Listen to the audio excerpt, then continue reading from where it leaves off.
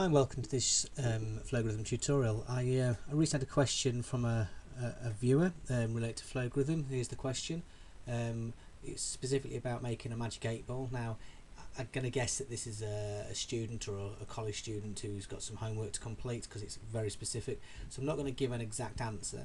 I'll give enough information for you to be able to solve the problem. But I thought, rather than just looking at the magic 8 ball, we could look at 3 different ways of solving the magic 8 ball problem.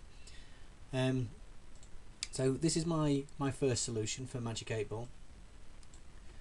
All I'm doing here is I'm trying to keep it as basic as possible. This would be what I would call a sort of like a basic selection of ifs. So we've got our number here, we're generating our random number, and all I've got is if the random number is 0, output that response. If it's a 1, output that response, all the way down. It's doing nothing else. I'm not doing anything clever with it.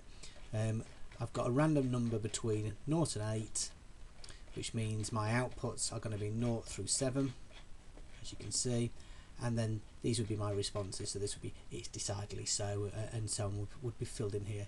And if we run through it, I get response 8 or response 6. So it could be yes for sure, or definitely not, or whatever comments you want to put in. So that's a dead simple way of doing it. It's very dirty.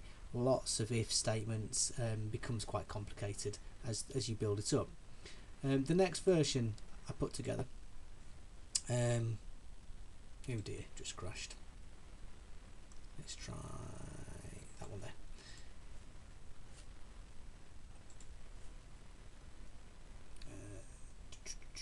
This one here.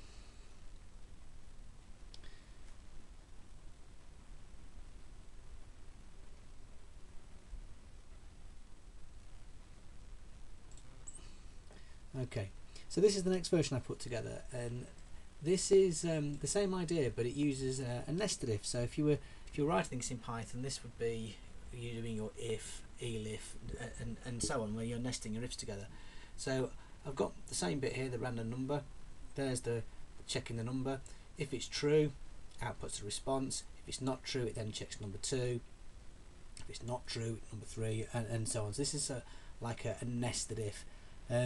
Nested ifs make it a little bit easier to keep track of what's going on, but to be fair, it's not really the way I would have written it in Python or any programming language, but it's an alternative method that you can use. So each first check done, if it's true you do something, if not you check the next one, and you just keep nesting that inside each other. If I zoom out a little bit, you can get a better idea of how it all looks. That's not too bad. And I thought, well, what would I do if I was using Python? And I think or any other programming language, I think what we'd probably do is use an array, or in Python a list. So I've done the magic 8 ball solution as an array in this program as well. So I've got my array version. So first step, as you can see already, it looks a lot simpler. So the first step is there's my integer number, there's my string.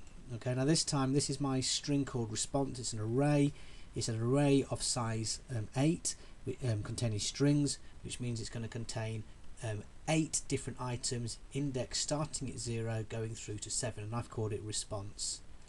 In Flowgorithm you have to assign each variable. So what I've done is I've given an assignment. So response at position 0 is that one, position 1, position 2, position 3, and so on. And again, I've not put the comments in. You can put in whatever comments that you want for your magic 8 ball. Once this bit here is the bit that actually does the work. So there's the random number. Again, it's going to pick a number between 0 and 7, and it's just going to output the response from whatever number it is. So it goes to output, goes to response, so it goes to the array response, it goes to the position, the index number, let's say it's 7, so response 7, it will say 8th, which I've spelled wrong, response. So that's a much simpler way of doing the magic 8 ball. And actually, if you were doing this in Python, it wouldn't even look as complicated and as dirty as this, because this bit here where you're generating your array would just be almost a single line where you do your declaration. So it's nice and straightforward. And if we run it just to prove it still works, okay, 5th response, 6th response, 8th, 1st, and so on. Okay, so 3 different ways that you can look at the magic 8 ball solution. So version number 1, our basic version, just using a set of for loops, my apologies, a set of if statements, first if, second if, just checking each time. Second version, using nested if statements again, so it's the same idea, but each if is nested inside the false of the previous one. And finally, probably the way I would do it if I was writing it as a proper program in Python or C. Let's pop that back open again. The array version, okay, doing it as an array, which makes much more sense, or in Python it will be called a list. So I hope that's answered your question. I hope you found that useful. Put it together, have a crack.